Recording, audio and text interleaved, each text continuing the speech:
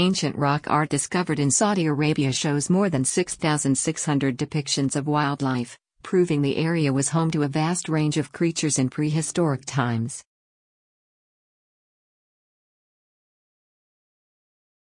The engravings, some of which date back to 8000 BC, include images of rare antelope, aurochs, wild camels and African asses, previously not known to live in this area.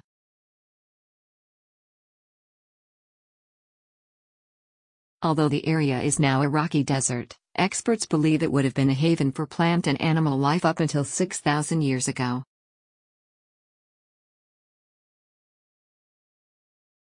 Scroll down for video.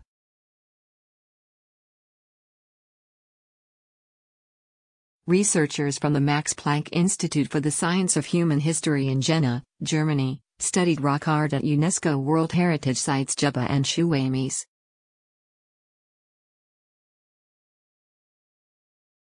They looked at more than 6,618 rock engraving panels that provide insight into ancient life in the Arabian Peninsula, which we currently know very little about.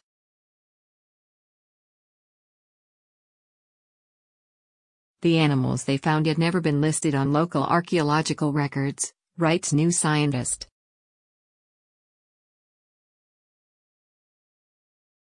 One of the key findings were images of an antelope called lesser kudu, which has distinctive spiral horns, and before now was not believed to have left Africa.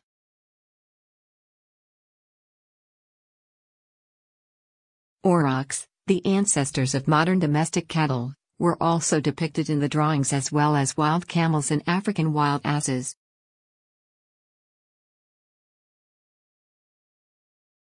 Previously, none of these animals were believed to have lived in this part of Arabia.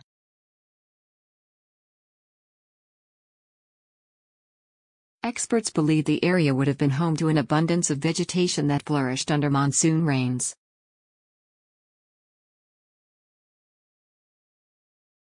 Shuwaymis is a hilly region of northwestern Saudi Arabia, where in the past seasonal rains would have formed rivers that supported the growth of vegetation.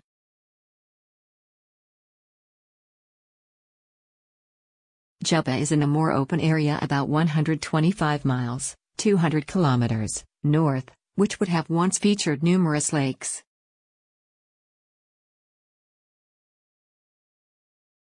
Our knowledge of the prehistoric distribution of animal species is so far largely dependent on the location of excavated archaeological and paleontological sites, researchers wrote in the paper published in the Journal of Biogeography.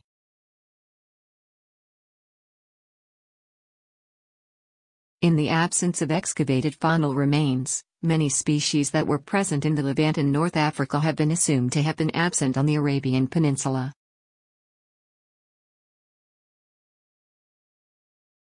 Here, we explore representations of 4 species that were identifiable in the rock art, but had not previously been reported in northwestern Arabia.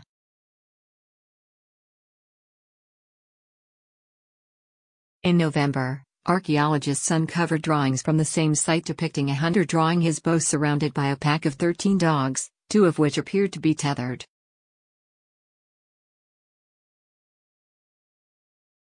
The find is thought to be the oldest ever depiction of a dog, as well as such restraints being used to control them.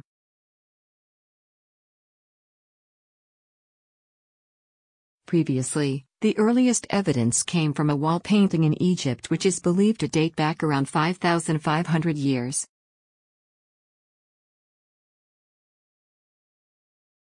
Researchers found nearly 7,000 images of animals and humans, of which 349, found at 2 sites, depict dogs, 156 at Shuwaymis and 193 at Jubbah.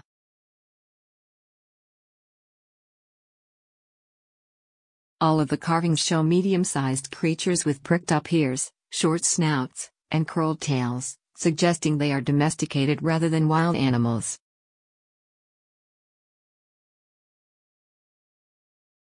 Experts say they closely resemble the modern species of Canaan dog, found running wild in the deserts of the Middle East today.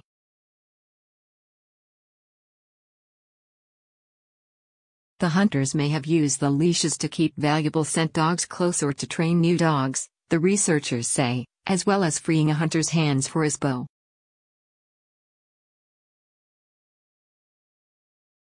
Alternatively, the images may hold a purely symbolic meaning, representing the bond between the animals and their masters.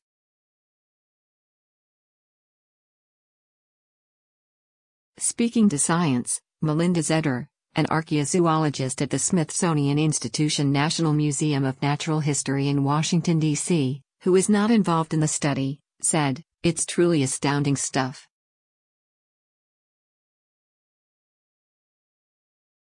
It's the only real demonstration we have of humans using early dogs to hunt."